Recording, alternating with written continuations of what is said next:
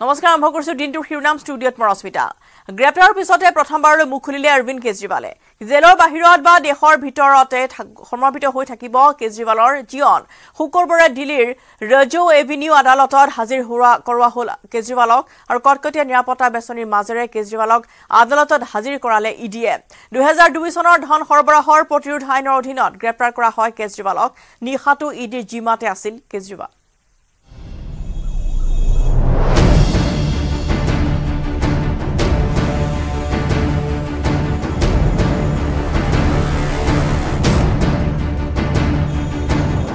দুৰ্নীতিৰ হিপা সমুলনছে উঘালি দিয়াৰ প্ৰতিশ্ৰুতিৰে জনতাৰ বিশ্বাস জিনা অৰবিন্দ কেজৰিৱাল খুদ কলংকিত হল দুৰ্নীতিৰ বুকাৰে कल को अगर मनीष सिसोदिया चोरी करेंगे तो मनीष सिसोदिया केजरीवाल का कुछ नहीं लगता उसको जेल जाना पड़ेगा कल को अगर कोई हमारा मंत्री चोरी करेगा ये मेरे कोई सगे नहीं लगता इनको जेल जाना पड़ेगा একালত আন্না হাজাৰেৰ হৈ দুৰ্নীতি বিৰোধী সংগ্ৰাম চলাইছিল অৰবিন্দ কেজৰিৱালে সেই কেজৰিৱালকে একালৰ সতীৰ্থ আন্না হাজাৰে কলে দুৰ্নীতি বিৰোধী নেতা দুৰ্নীতিৰ অভিযোগত হাঙৰ খোৱাটো ভীষণ লাজৰ কথা मुझे बहुत दुख हुआ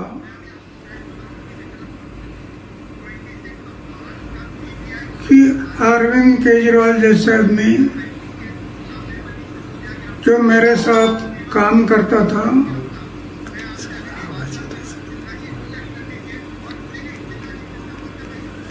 और शराब के बारे में हम लोग आवाज उठाया था आज वो शराब नीति बना रहा है जिससे मुझे दुख हुआ लेकिन करेगा क्या सत्ता के सामने कुछ नहीं कर सकता आखिर उसको जो अरेस्ट किया गया দিল্লীৰ হুৰা আবকাৰী নীতি কেলেংকাৰীৰ সৈতে জড়িত থকাৰ অভিযোগত বৃহস্পতিবাৰে নিশা ইডিৰ হাতত গ্ৰেপ্তাৰ হ'ল অৰবিন্দ কেজৰিৱাল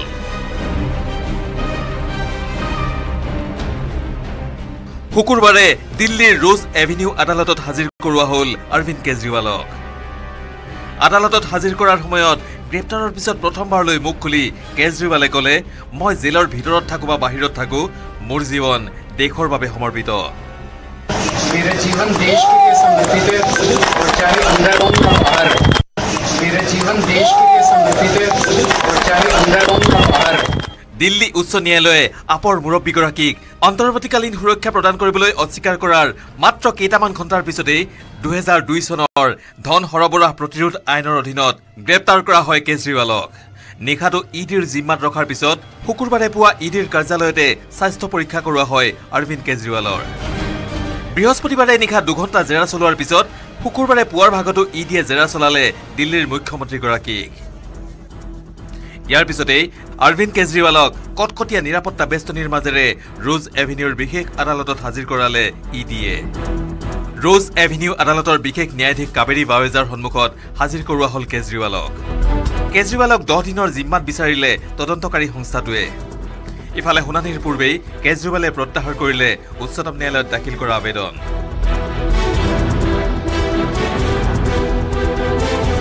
ইফালে দিল্লীৰ মুখ্যমন্ত্ৰী অৰবিন্দ কেজৰিৱালক গ্ৰেপ্তাৰৰ বিৰুদ্ধে দেশজুৰি চলিল আপৰ প্ৰতিবাদ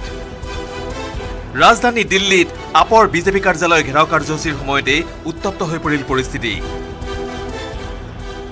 প্ৰতিবাদী আপ নেতাকৰ্মীক দিল্লী আৰক্ষীয়ে বাধা প্ৰদানৰ চেষ্টা কৰাৰ সময়ত নিৰাপত্তা আৰক্ষীৰে খণ্ডযুদ্ধত লিপ্ত হ'ল প্ৰতিবাদকাৰীসকল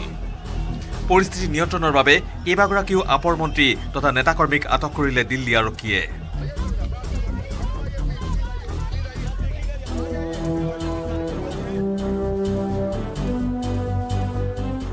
ইফালে বিক্ষোভ বিয়পি পৰিল আপ শাসনাধীন পাঞ্জাৱলৈকো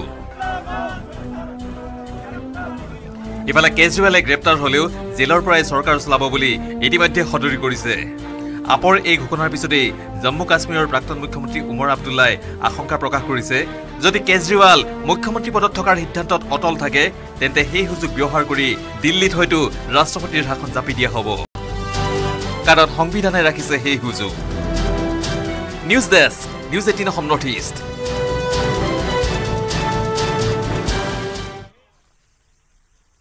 দিল্লীৰ মুখ্যমন্ত্ৰী তথা প্ৰধান অৰবিন্দ কেজৰিৱালৰ গ্ৰেপ্তাৰৰ গৰিহণা দিছে বিৰোধীয়ে দেশৰ আন প্ৰান্তৰ লগতে অসমতো প্ৰতিবাদ কৰিছে দল সংগঠনে গুৱাহাটীৰ লগতে কাজিৰঙা আৰু শিৱসাগৰত প্ৰতিবাদ সাব্যস্ত কৰিছে একাধিক লোকে আম আদমি পাৰ্টিৰ মুৰব্বী তথা দিল্লীৰ মুখ্যমন্ত্ৰী অৰবিন্দ কেজৰিৱালৰ গ্ৰেপ্তাৰক লৈ হাই ভল্টেজ ড্ৰামা অব্যাহত অৰবিন্দ কেজৰিৱালৰ গ্ৰেপ্তাৰৰ লগে লগে আম আদমি পাৰ্টিয়ে দেশজুৰি আৰম্ভ কৰিছে প্ৰতিবাদ প্ৰদৰ্শন কৰিছে বিক্ষোভ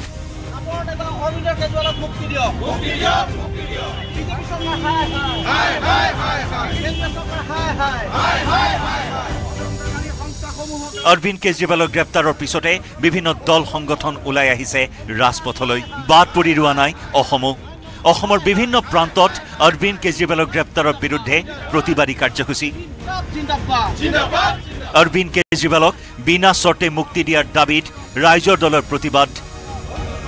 এয়া মঠঘৰীয়াত ৰাইজৰ দলৰ কাৰ্যালয়ৰ সন্মুখত উত্তাল প্ৰতিবাদ দলটোৰ হাতে হাতে বেনাৰ পোষ্টাৰ লৈ প্ৰতিবাদ সাব্যস্ত কৰে ৰাইজৰ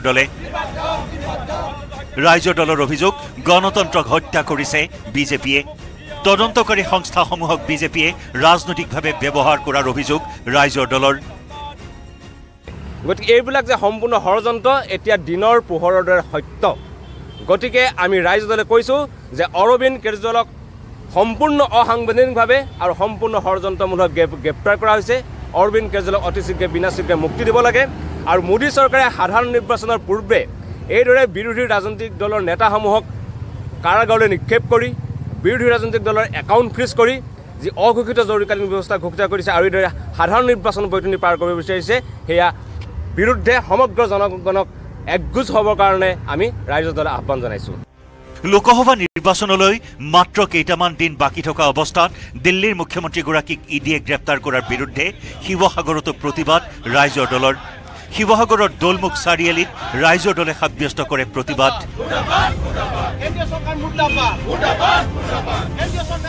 অৰবিন্দ কেজৰিৱালক মুক্তি দিয়ক মোদী চৰকাৰ হাই হাই আদি শ্লোগানেৰে পৰিৱেশ উত্তাল কৰি তোলে শিৱসাগৰ দলমুখ চাৰিআলিত প্ৰতিবাদ সাব্যস্ত কৰিছে এই গ্ৰেপ্তাৰৰ বিৰুদ্ধে শীঘ্ৰেই অৰবিন্দ কেজৰিৱালক মুক্তিৰ দাবী জনাই এই ধৰণে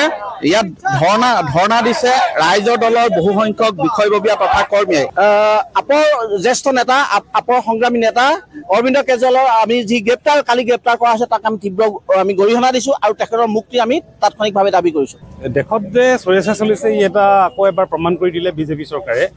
চৰকাৰৰ এই কাৰ্যসূচীয়ে হিতে বিপৰীত হ'ব আৰু গোটেই ভাৰতবৰ্ষৰ জনতাই বিজেপি চৰকাৰী চৰিচাৰিতাক আমাৰ যিটো আগন্তুক নিৰ্বাচন আহি আছে লোকসভাৰ এই নিৰ্বাচনৰ মাজেদি প্ৰতিবাদ সাব্যস্ত কৰিব বুলি আমি ভাবিছোঁ দিল্লীৰ মুখ্যমন্ত্ৰী অৰবিন্দ কেজৰিৱালক গ্ৰেপ্তাৰ লৈ প্ৰতিক্ৰিয়া প্ৰকাশ কৰিলে ৰাইজৰ দলৰ সভাপতি অখিল গগৈয়ে অৰবিন্দ কেজৰিৱালৰ গ্ৰেপ্তাৰ গণতন্ত্ৰৰ বাবে অশুভ বাৰ্তা 21 মাৰ্চৰ দিনটো গণতন্ত্ৰৰ বাবে কোলা দিন বুলি উল্লেখ কৰে অখিল গগৈয়ে লোকসভা নিৰ্বাচনত বিজেপি আৰএছএছে অভিসন্ধি কৰি যাতে বিৰোধী শক্তিয়ে নিৰ্বাচনী প্ৰচাৰ চলাব নোৱাৰে সেই ষড়যন্ত্ৰ কৰিয়ে অৰবিন্দ কেজৰিৱালক গ্ৰেপ্তাৰ কৰাৰ অভিযোগ আনিলে অখিল গগৈয়ে আনহাতে কংগ্ৰেছক নিৰ্বাচনী প্ৰচাৰত বাধাৰ সৃষ্টি কৰাৰ বাবে দলটোৰ একাউণ্ট জব্দ কৰা বুলি অভিযোগ অখিল গগৈৰ বিনা চৰ্তে অৰবিন্দ কেজৰিৱালক শীঘ্ৰেই মুক্তিৰ দাবী কৰিলে ৰাইজৰ দলৰ সভাপতিগৰাকীয়ে কালিৰ দিনটো ভাৰতৰ গণতন্ত্ৰৰ কাৰণে এটা কোলা দিন অৰবিন্দ কেজৰিৱালৰ গ্ৰেপ্তাৰে এইটো কথা প্ৰমাণ কৰিলে যে লোকসভা নিৰ্বাচনৰ আগত বিজেপি আৰু আৰএছএছে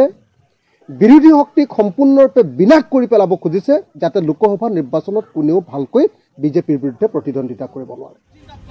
নুনমাটিৰ পৰা অজয় বৰ্মন শিৱসাগৰৰ পৰা প্ৰদীপ গগৈ আৰু কাজিৰঙাৰ পৰা বিতুপন বৰাৰ report news 18 Assam north east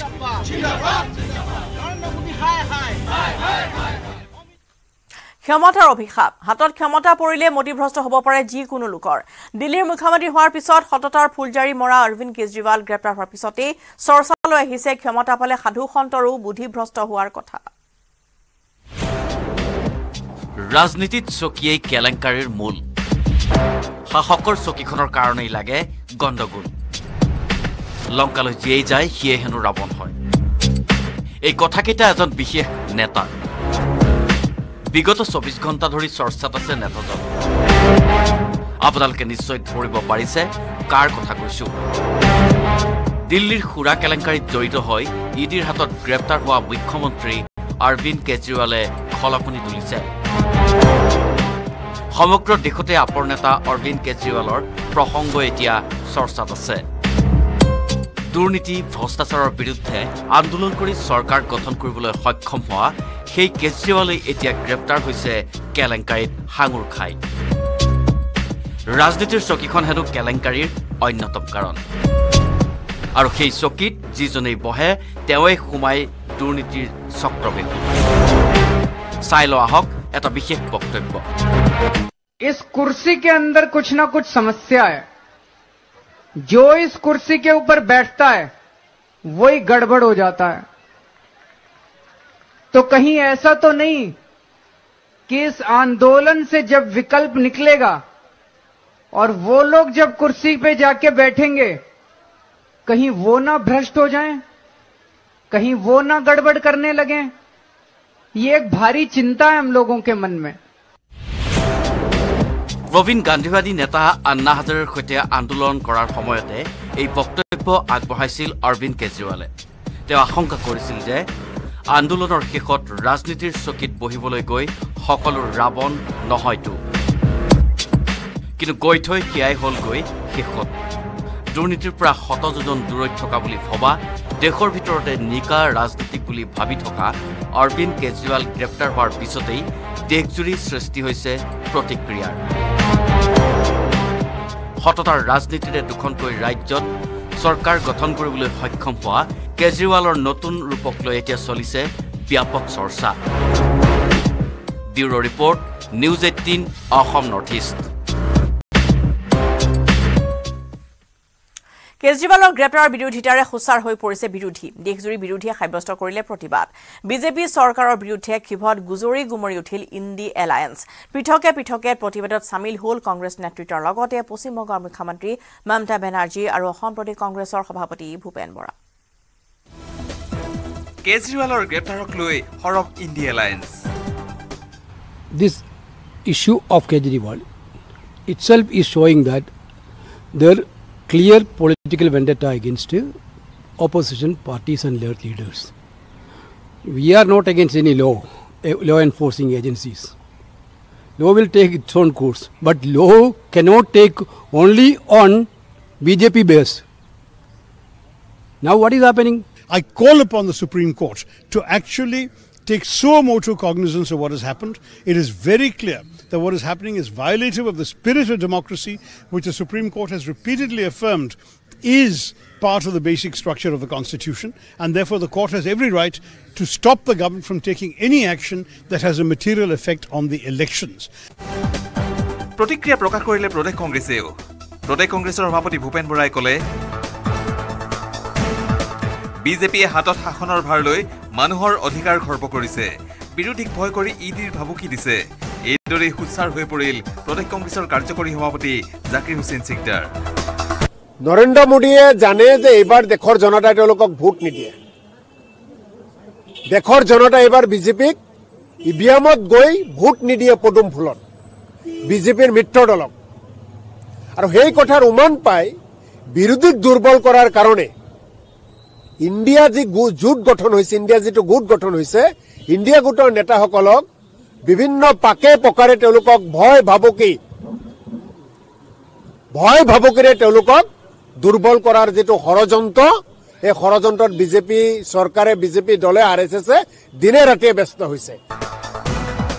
ইফালে কেজৰিৱালৰ গ্ৰেপ্তাৰক লৈ বিজেপিৰ বিৰুদ্ধে বিভিন্ন প্ৰতিক্ৰিয়া সাব্যস্ত কৰিছে আন বিভিন্ন বিৰোধী দলে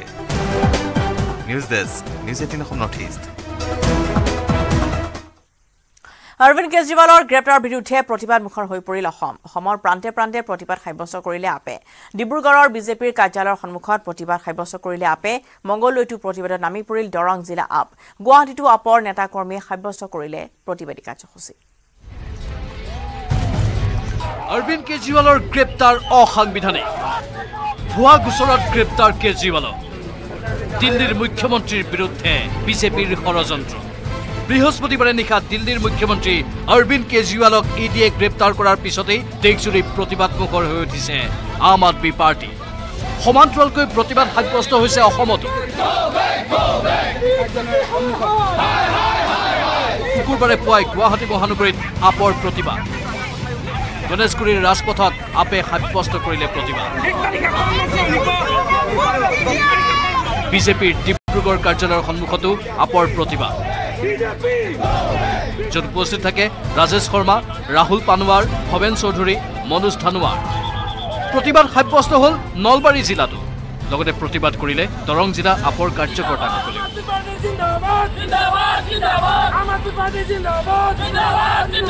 एक फर्जी मामले में राजनीतिक साजिश के तहत अरविंद केजरीवाल जी को कल ईडी ने गिरफ्तार किया है वो लोकतंत्र की हत्या है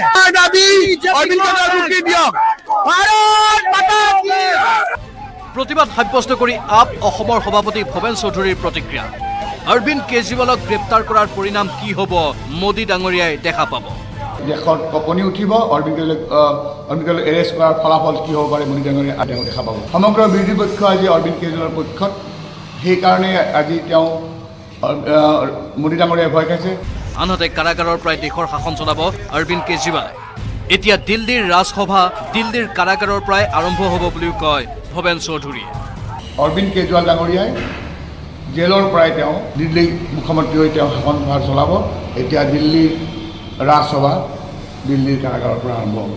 অৰবিন্দ কেজৰিৱালক গ্ৰেপ্তাৰ কৰাক লৈ আপ শোণিতপুৰ লোকসভা সমষ্টিৰ প্ৰাৰ্থী তথা আপ অসমৰ ৰাজ্যিক সাংগঠনিক সম্পাদক ঋষিৰাজ কণ্ডিন্যয়ো প্ৰতিক্ৰিয়া ব্যক্ত কৰিলে তেখেতক এটা ভুৱা গোচৰত আজি এৰেষ্ট কৰাটো ভাৰতীয় গণতন্ত্ৰত এটা আঘাত আৰু এই আঘাতটো ৰাইজে এইবাৰ ইলেকশ্যনৰ বতৰত ফেচিষ্ট পাৰ্টিক গণতন্ত্ৰৰ শাসনৰ পৰা আঁতৰাবৰ বাবে ৰেডি হ'বৰ সময় হৈছে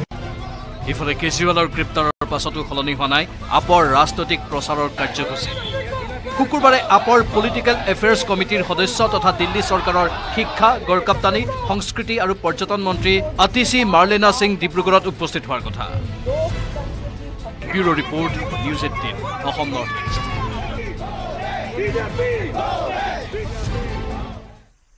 উত্তৰ পূবৰ একাংশ শিক্ষিত যুৱকক ISISত ভৰ্তিৰ বাবে গোপনে ধুবুৰীত বাহৰ পাতিছে হৰিশ অনুৰাগে আলিগড় মুছলিম বিশ্ববিদ্যালয়ত অধ্যয়ন কৰা একাংশ শিক্ষিত যুৱকক সংগঠনটোৰ প্ৰতি আসক্তি কৰাই লক্ষ্য আছিল শীৰ্ষ নেতৃত্বৰ সমান্তৰালভাৱে উত্তৰ পূবক অশান্ত কৰাৰো পৰিকল্পনা আছিল সংগঠনটোৰ উত্তৰ পূবৰ শিক্ষিত যুৱকক ISISত ভৰ্তিৰ অভিযান হৰিশ অনুৰাগক শীৰ্ষ নেতৃত্ব দিছিল দায়িত্ব উত্তৰ পূবৰ ISISৰ স্লিপাৰ সেল কোন কোন কেন্দ্ৰীয় নিৰাপত্তা সংস্থাৰ তালিকাত কোন লক্ষ্য আছিল উত্তৰ পূবক ৰাঙলি কৰিবা ISISৰ শীৰ্ষ নেতৃত্বই দায়িত্ব দিছিল উচ্চ শিক্ষিত হৰিশ অনুৰাগক টাৰ্গেট কৰা হৈছিল আলিগড় মুছলিম বিশ্ববিদ্যালয়ত অধ্যয়ন কৰা একাংশ ISIS অনুৰাগী যুৱক সেই উদ্দেশ্য আগত ৰাখি এটা চক্ৰৰ সহযোগত আন্তঃৰাষ্ট্ৰীয় সীমা পাৰ হৈছিল দুই সন্ত্ৰাসবাদী আৰক্ষীৰ তদন্তত পোহৰলৈ আহিছে ভয়ংকৰ তথ্য আলিগড় মুছলিম বিশ্ববিদ্যালয়তেই সংঘবদ্ধ হয় ISISৰ প্ৰতি আকৰ্ষিত বহু যুৱক একেদৰে বিশ্ববিদ্যালয়ৰ পৰা ওলাই ISISত যোগ দিছিল দিল্লীৰ শাহনৱাজ নামৰ উচ্চ শিক্ষিত যুৱকজনে বহু কুটাঘাতমূলক ঘটনাত জড়িত থকা শাহনৱাজক যোৱা বৰ্ষৰ অক্টোবৰত NIA গ্ৰেপ্তাৰ কৰিছিল তাৰ কিছুদিন পাছতে নৱেম্বৰত পুনে ATSে গ্ৰেপ্তাৰ কৰিছিল ৱাজিহুদ্দিন নামৰ আন এটা সন্ত্ৰাসবাদী গ্ৰেপ্তাৰ হোৱা দুটা সন্ত্ৰাসবাদী আছিল আলিগড় মুছলিম বিশ্ববিদ্যালয়ৰ ছাত্ৰ নিৰাপত্তা সংস্থাৰ হাতত ধৰা নপৰিবৰ বাবে অত্যধিক ব্যৱহাৰ নকৰা সোশ্যাল মিডিয়া আৰু ৱায়াক এপৰ জৰিয়তে সংগঠনৰ সকলো বাৰ্তালাপ কৰিছিল এই সন্ত্ৰাসবাদী কেইটাই কিন্তু ধুবুৰী সীমান্তত কোনে সহায় কৰিছিল দুই সন্ত্ৰাসবাদী কাৰ ছত্ৰছায়াত থাকি পুঁজি সংগ্ৰহ আৰু সদস্য ভৰ্তি অভিযান চলাইছিল এইসমূহ তথ্য বিচাৰি ৰাষ্ট্ৰীয় অনুসন্ধানকাৰী সংস্থা আৰু অসম আৰক্ষীয়ে সমানে আৰম্ভ কৰিছে তদন্ত বহু ফোন নম্বৰ ট্ৰেপ কৰি পৰীক্ষা কৰি থকা হৈছে কেতবোৰ বিশেষ লোকৰ বাৰ্তালাপ তীক্ষ্ণ নজৰত ৰাখিছে একাংশ যুৱকৰ গতিবিধি উত্তৰ পূবৰ প্ৰতি ISISৰ নেতৃত্ব লোৱা এই অভিযান নিৰাপত্তা সংস্থা আৰু অসম আৰক্ষীয়ে কেনেদৰে ৰোধ কৰে হিয়া হ'ব লক্ষণীয় পিৰিঞ্চি কুমাৰ ডেকাৰ report news 18 Assam north east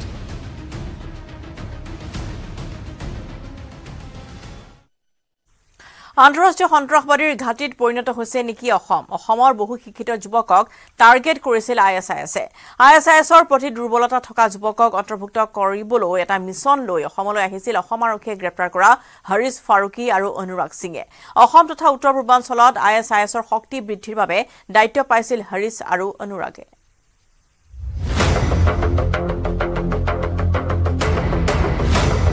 অসমত বিশ্বত্ৰা সন্ত্ৰাসবাদী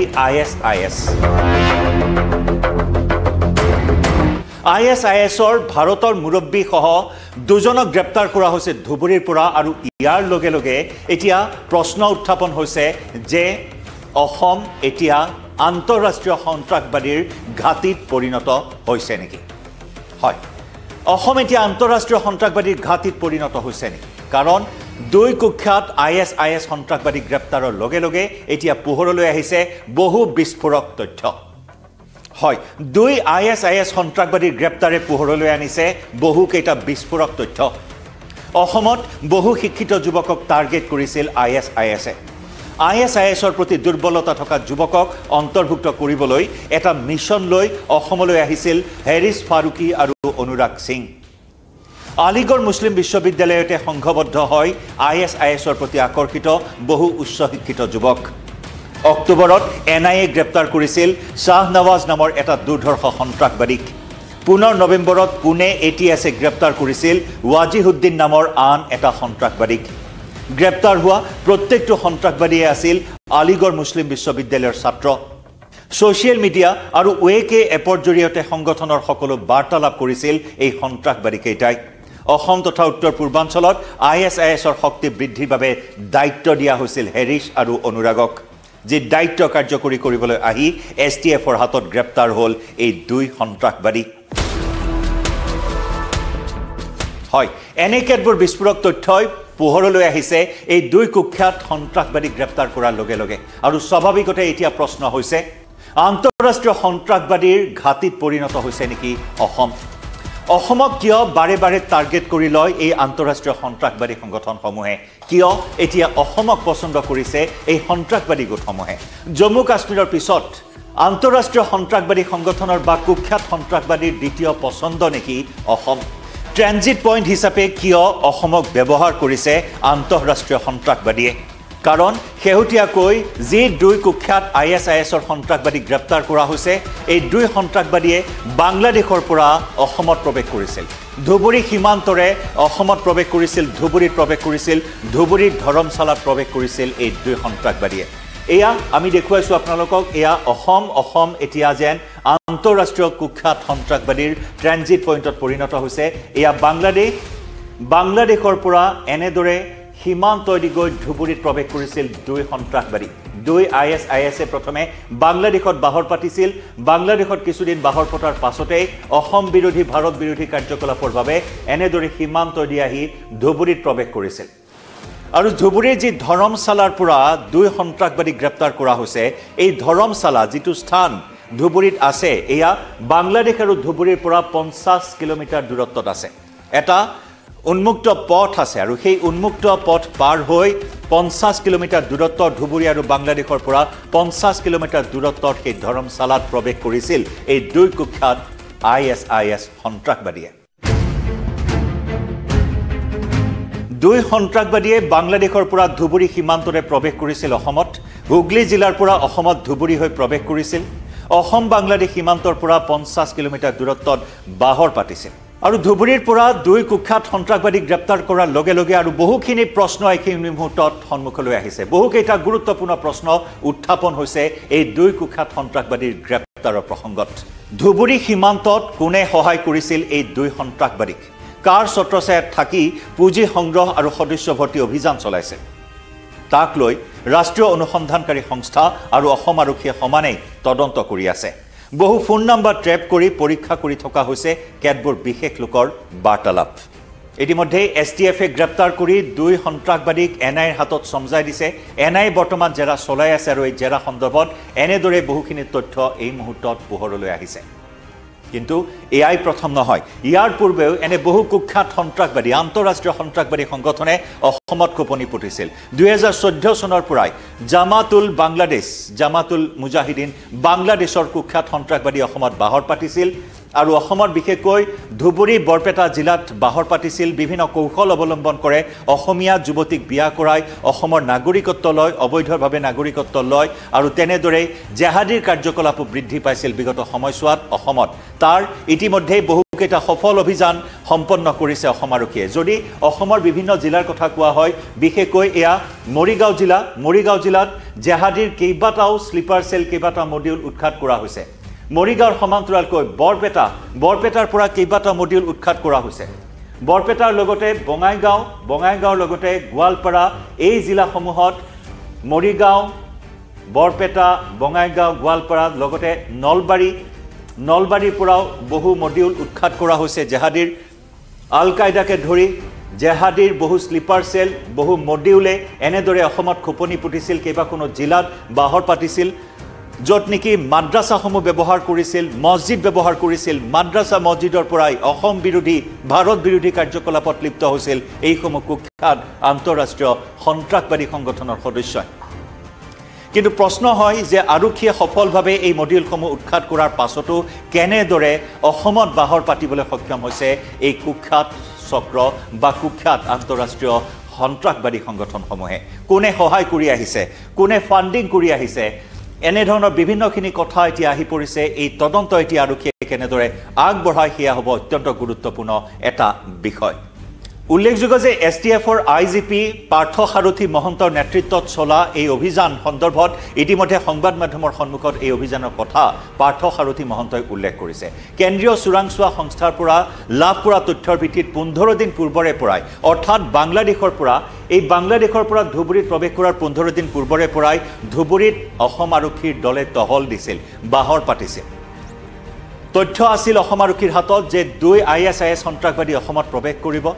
আৰু সেই সন্দৰ্ভত তথ্য লাভ কৰি এছটিএফে ইতিমধ্যে অভিযান আৰম্ভ কৰিছিল ধুবুৰীত ইয়াৰে ফাৰুকি নামৰ যিজন কুখ্যাত সন্ত্ৰাসবাদী ISIS ভাৰতৰ মুৰব্বী এইজন সন্ত্ৰাসবাদীয়ে বিভিন্ন কামত পাকৈত সদস্য ভৰ্তিৰ পাকৈত যুৱক যুৱতীৰ ব্ৰেইন ৱাছত পাকৈত আনকি বোমা নিৰ্মাণ কৰাটো পাকৈত বুলি ইতিমধ্যে আইজিপি পাৰ্থ সাৰথী মহন্তই উল্লেখ কৰিছে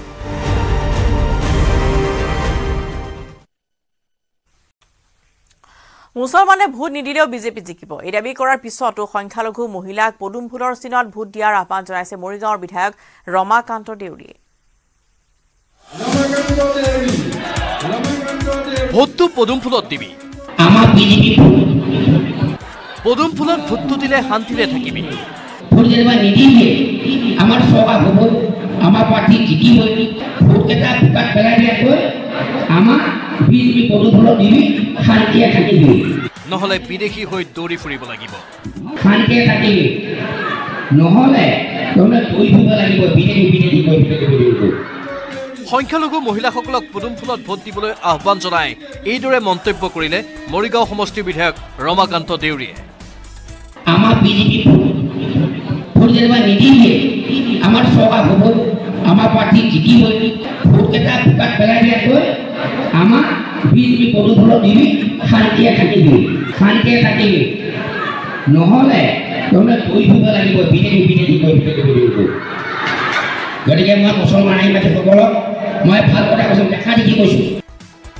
শুকুৰবাৰে পাঘালী পঞ্চায়তত নগাঁও লোকসভাৰ প্ৰাৰ্থী সুৰেশ বৰাৰ হৈ প্ৰচাৰ চলালে মৰিগাঁৱৰ বিধায়ক ৰমাকান্ত দেউৰীয়ে অসমৰ মুছলমানসকলে বিজেপিক ভোট নিদিলেও বিজেপি জিকিব আমাৰ চৰকাৰ হ'বই বুলি ৰাইজৰ আগত দাবী ৰমাকান্তৰ বিজেপিক ভোট নিদিলে ৰাইজক পাপে চুব এবাৰ এটা ভোট মুছলমান আইনবাদীসকলে বেলেগত নিদিবি আজি মই ভৰি কথা মই মুছলমান ভাইকক আগত কৈছে ছাৰ এইবাৰ আমি মিটিং দিম সিহঁতে নিজে মিটিং দিব এতিয়া পৰিবজাৰ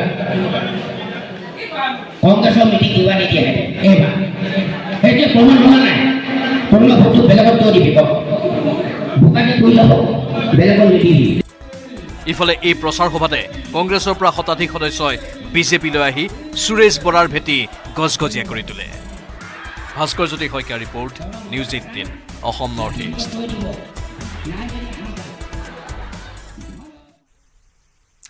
জাৰ্মান যুৱকৰ মুখত আকৌ এবাৰ মোদী চৰকাৰ শ্লোগান দুধনুৰ বিজেপিৰ নিৰ্বাচনী কাৰ্যালয়ৰ সন্মুখত ৰৈ যুৱকজনে দিলে এই শ্লোগান ভাৰত ভ্ৰমণ কৰা বিদেশী যুৱকজনৰ জৰিয়তে গম পোৱা গ'ল বিশ্বজুৰি থকা প্ৰধানমন্ত্ৰী মোদীৰ জনপ্ৰিয়তাৰ উমা আকৌ এবাৰ মোদী চৰকাৰ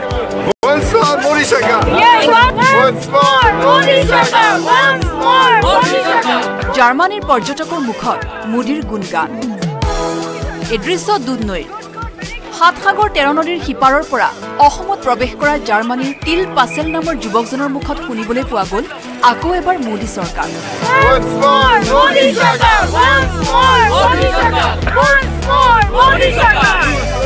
জাৰ্মানীৰ পৰা ভাৰত তথা অসম ভ্ৰমণ কৰা যুৱকজনে অসমৰ পৰা নেপাল অভিমুখে গৈ থকাৰ সময়তে হঠাৎ দুধনৈৰ বিজেপিৰ নিৰ্বাচনী কাৰ্যালয়ৰ সন্মুখত ৰৈ দিয়ে আৰু বিজেপি কৰ্মকৰ্তাৰ সৈতে মিলি আওৰালে আকৌ এবাৰ মোদী চৰকাৰ শ্লোগান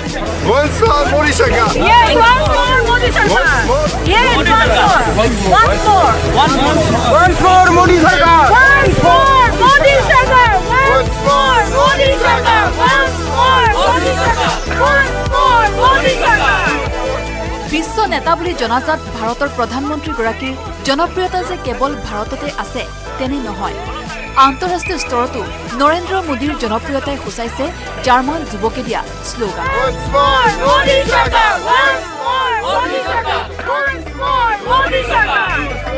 যুৱকজনৰ মুখত মোদীৰ নাম শুনি উৎসাহিত হৈ পৰিল বিজেপিৰ নেতা কৰ্মীসকলো দুধনৈৰ পৰা অৰূপনাথৰ report news 18 Assam north east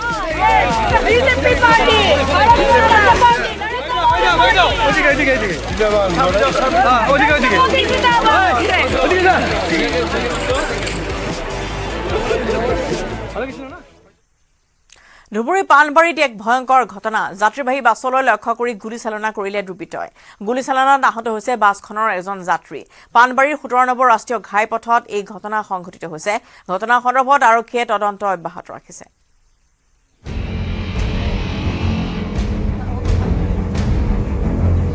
যাত্ৰীবাহী বাছত হঠাৎ লাগিল হি গুলী ক'ৰ পৰা কেনেকৈ গুলীটো উফৰি পৰিল হি কোনেও নাজানে ধুবুৰীৰ পানবাৰীত যাত্ৰীবাহী বাছত গুলী লাগি আহত হ'ল এজন যাত্ৰী ধুবুৰী কোকৰাঝাৰ জিলা সীমান্তৰ পানবাৰী 17 নম্বৰ ৰাষ্ট্ৰীয় ঘাইপথত সংঘটিত হ'ল এই ঘটনা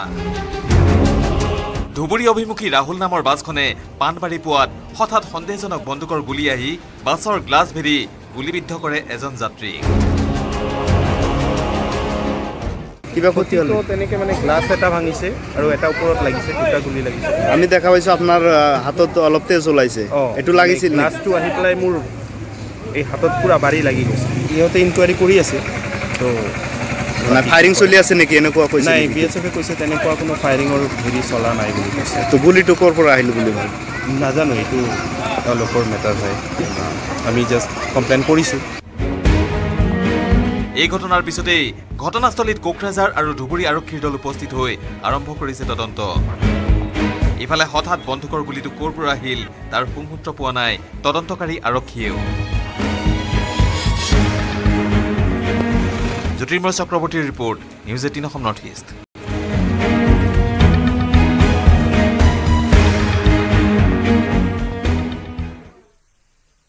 মহানগৰীত মুকলি হ'ল এখন অত্যাধুনিক বাছ পঞ্চতাৰকা হোটেলৰ সকলো সুবিধা আছে এখন বাছত পাকঘৰ বাথৰুম বেডৰুম আদি সকলো সুবিধা আছে এখন বাছত অত্যাধুনিক প্ৰযুক্তিৰে নিৰ্মিত বাছখনৰ নাম ৰখা হৈছে বায়ুজিত মহানগৰীৰ নৰ্থ ইষ্ট মটৰছে নিৰ্মাণ কৰি উলিয়াইছে এই বাছখন মুখ্যমন্ত্ৰীৰ আগন্তুক নিৰ্বাচনত ব্যৱহাৰ কৰাৰ সম্ভাৱনা আছে এইখন বাছ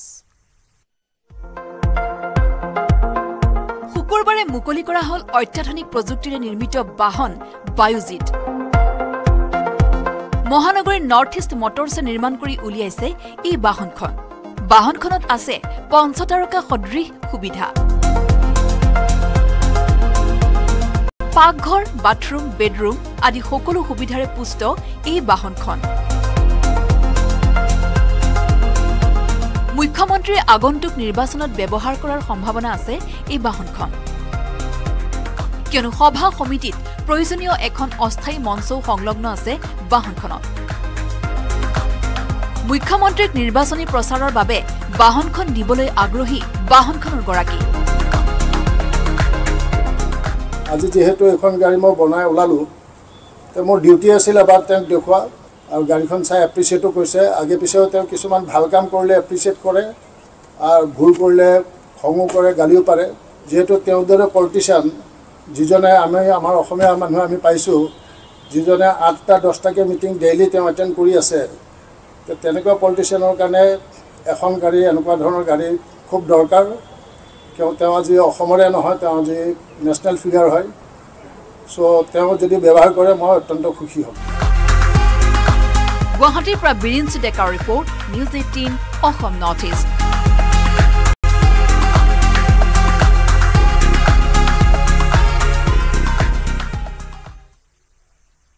মহানগৰীতে অপৰাধীৰ দলে গঢ়ি তুলিছে অবৈধ অস্ত্ৰৰ ঘাটি অস্ত্ৰসহ চানমাৰী আৰক্ষীয়ে 2 যুৱকক হাতেলোতে গ্ৰেপ্তাৰ কৰাৰ পিছতো পোহৰলৈ আহিছে অস্ত্ৰ ব্যৱসায়ীয়ে গঢ়ি তোলা বৃহৎ নেটৱৰ্কৰ কাহিনী।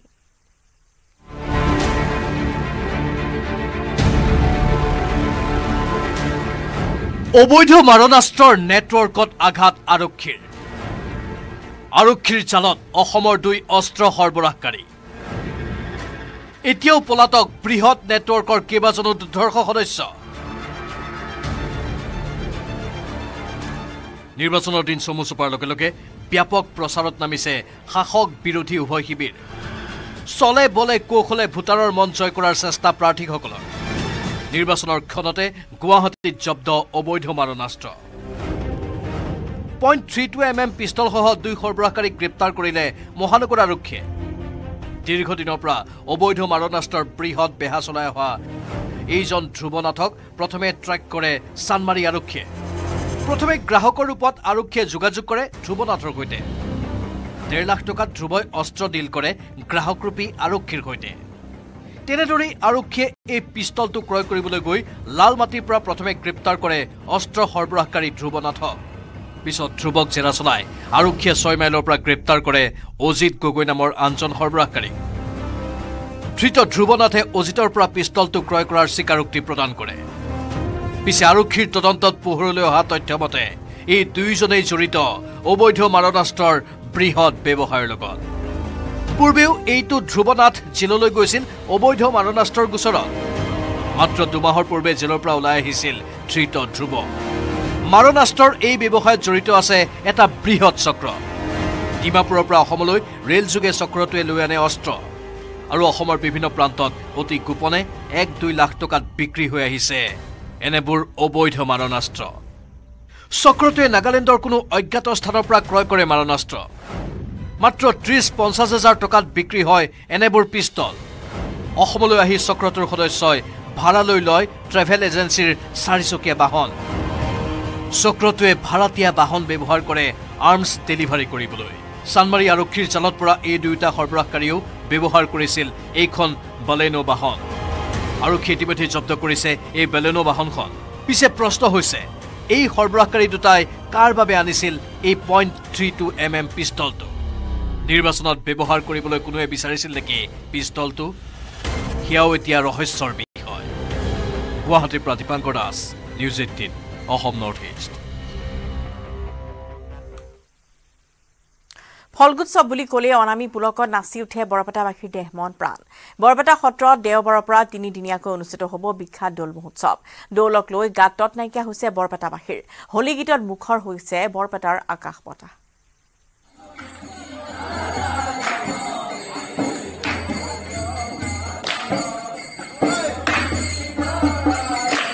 বৰপেটাবাসীৰ প্ৰাণৰ দৌল মহোৎসৱ দুৱাৰ দলি বৰপেটাত এতিয়া হোলী গীতৰ ৰোল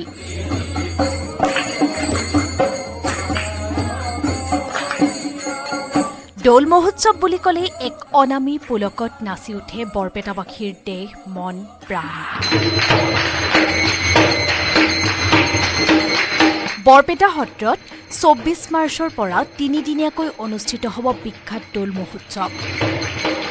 সত্ৰীয়া পৰম্পৰা অনুসৰি পালন কৰা দৌল মহোৎসৱ কাৰ্যসূচী অনুসৰি 24 মাৰ্চ দেওবাৰে বহুৎসৱ 25 মাৰ্চ সোমবাৰে ভৰদৌল আৰু 26 মাৰ্চ মঙলবাৰে অনুষ্ঠিত কৰা হ'ব হুৱেৰী বা তত নাইকিয়া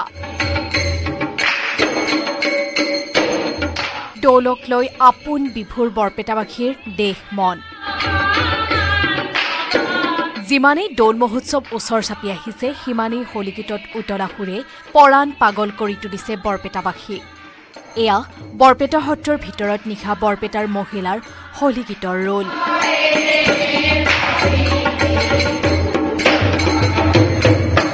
আমি বৰপেটাবাসী সঁচাকে দেউল উৎসৱক লৈ বহুত আনন্দিত আমাৰ সৰু ডাঙৰ চেমনীয়া বুঢ়া বয়সৰ সকলো মানুহে এই দেউল উৎসৱটো বা দৌল হোলী গীত গাই বহুতে আনন্দ উপভোগ কৰে আমিও সত্ৰনগৰী বৰপেটাৰে মহিলা কেইগৰাকী মানে কেইগৰাকীয়ে লগ হৈ বৰগীতৰ পৰা মাধৱদেৱ বিৰচিত এটা হোলী গীত আৰম্ভ কৰিবলৈ ওলাইছো আই দেখো কমলাপতি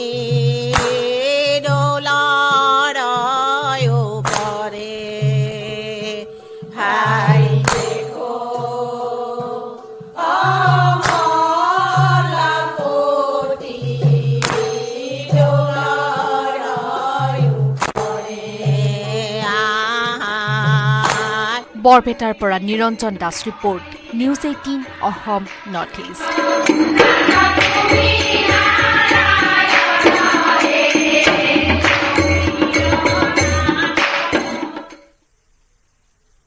একেলগে গুৱাহাটীৰ সাংসদ কুইন ওজা আৰু গুৱাহাটীৰ বিজেপিৰ প্ৰাৰ্থী বিজুলী কলিতা মেধি বিজুলীক নিৰ্বাচনত সহায়ৰ আশ্বাস দিলে কুইন ওজাই আজি বিজেপিৰ মুখ্য কাৰ্যালয়ত আনুষ্ঠানিকভাৱে প্ৰাৰ্থীসকলক প্ৰদান কৰা হ'ল দলীয় টিকট বিজেপিৰ বৈশিষ্ট্যৰ মুখ্য কাৰ্যালয়ত একেলগে দেখা গ'ল সাংসদ কুইন ওজা আৰু প্ৰাৰ্থী বিজুলী কলিতা মেধিক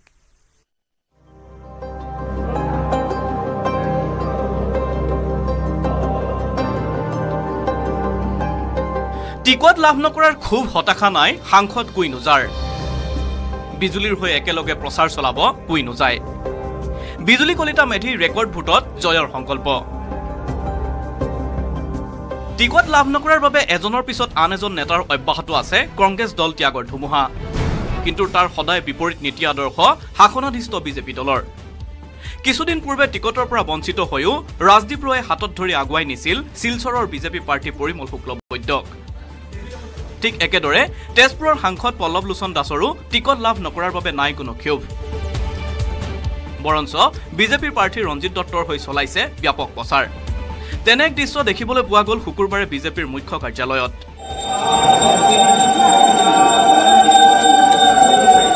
টিকটৰ পৰা বঞ্চিত হৈও কোনো খুব হতাশা অসন্তুষ্টি নোহোৱাকৈ একেলগে পূজাত বহিল বৰ্তমানৰ সাংসদ কুইন ওজা আৰু গুৱাহাটীৰ প্ৰাৰ্থী বিজুলী কলিতা মেধি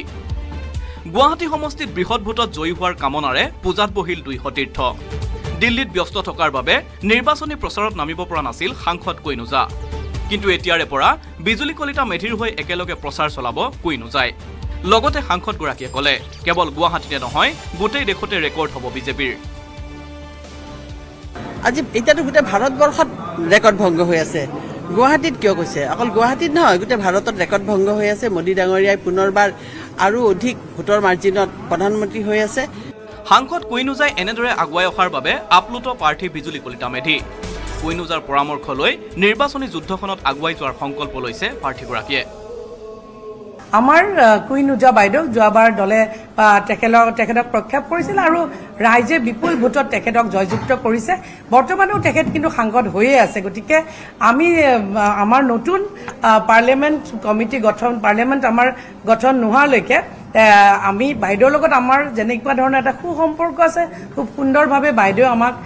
দিহা পৰামৰ্শ দিছে আমি আলোচনাৰ মাধ্যমেৰে আমি আগন্তুক দিনৰ আমাৰ যি কাৰ্যসূচী চলাই গৈ আছো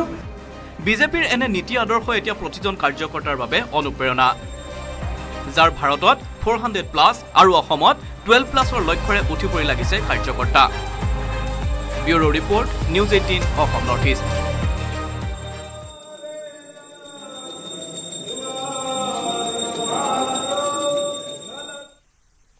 ধুবুৰী সমষ্টিৰ আশা কাহানিবাই ত্যাগ কৰাৰ কথা ঘোষণা কৰিছিল মুখ্যমন্ত্ৰী হিমন্ত বিশ্ব শৰ্মাই কিন্তু তাৰ পাছতো ধুবুৰী জিকিব বুলি বাৰে বাৰে ঘোষণা কৰিছে অগপ নেতৃত্বই আজি ধুবুৰীৰ লগতে ৰাজ্যৰ 14টাকৈ আসনতে শাসকীয় মিত্ৰজোঁটৰ প্ৰাৰ্থী জয়ী হ'ব বুলি ঘোষণা কৰিছে অগপ সভাপতি অতুল বৰাই বাতৰৰ পৰা ভিডিঅ' লৈছো তাৰ পূৰ্বে আগবঢ়াই গৈছো এই প্ৰতিবেদন নমস্কাৰ ধুবুৰী আজমলৰ পৈতৃক সম্পত্তি নহয় ধুবুৰীত আজমলো নহয় ৰকিবুলো নহয় জিকিব অগপৰ জাভেদ ইছলাম তেখেত এটা মই ক্ৰেডিট দিব লাগিব যে 15 বছৰ কোনো কাম নকৰাকৈ মুছলমান সমাজখনক পিছুৱাই লৈ মুছলমানৰ কান্ধত বন্দুক ৰাখি তেখেতে লাভৱান হৈছে আৰু মুছলমানক এক অন্ধকাৰ জগতলৈ ঠেলি দিছে তেখেতৰ উন্নয়ন যে জিৰো এইবিলাক সকলোখিনি ভাবি চিন্তি এইবাৰ ৰাইজে সিদ্ধান্ত লৈছে যে এইজন ব্যক্তিক আৰু একচেপ্ট কৰা নাযায় বিজেপি মিত্ৰজোঁটৰ প্ৰাৰ্থী জাভেদ ইছলামৰ দাবী ধুবুৰীৰ সাংসদ আজমল এইবাৰ নিজিকে কাৰণ আজমলৰ প্ৰতি মুহ ভাঙিছে জনতাৰ বিপদৰ সময়ত ৰকিবুলো নাহে কাৰণ ৰকিবুল চালানি যোৱাবাৰতকৈ এইবাৰ বহুত পৰিৱৰ্তন হৈছে আজমলৰ প্ৰতি মুহ ভাঙিছে আৰু ৰকিবুল হুছেইন ডাঙৰীয়া পুনৰ আজমলৰ পৰিৱৰ্তন নগাঁৱৰ পৰা আৰু এজন আহিব যিজন ৰকিবুল হুছেইনৰ ভাৱমূৰ্তি আমাৰ এই অঞ্চলত ভাল নহয় তেখেত বিপদৰ সময়ত কেতিয়াও নাছিল ইনচাৰ্জ মিনিষ্টাৰ থাকোঁতে নগাঁৱত সংখ্যালঘু অধ্যুষিত অঞ্চল সমষ্টি এৰি পেলাই তাততো মেজৰিটি মুছলিম সেই নিজৰ সমষ্টি এৰি পেলাই আকৌ ইয়াত কিয় আহিল এই কথাটোতেই মানুহ বেছি কেয়াৰফুল ইফালে অগপৰ সভাপতি অতুল বৰাৰো বিশ্বাস অসমত 14খনৰ 14খনে জিকিব মিত্ৰজোঁটৰ প্ৰাৰ্থীয়ে গতিকে ধুবুৰীও জাভেদৰে হ'ব তাত সন্দেহ নাই আমিতো মই ব্যক্তিগতভাৱে মই ভাবো মই বহুতৰ লগত আলাপ আলোচনা কৰিছো 14খনৰ ভিতৰত 14খন আসনেই এবাৰ বিজেপিয়ে লাভ কৰিব ইফালে লক্ষণীয়ভাৱে ধুবুৰীত এতিয়া নিৰ্বাচনী প্ৰচাৰত আজমল উপস্থিত নাই ৰকিবুল হুছেইন উপস্থিত নাই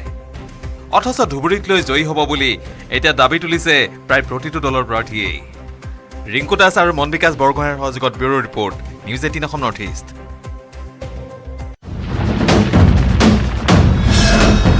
ভাৰতৰ গৌৰৱ গোটেই বিশ্বতেই ইয়াৰ সন্মান ষ্ট্ৰং মানে মাইথান ষ্টীল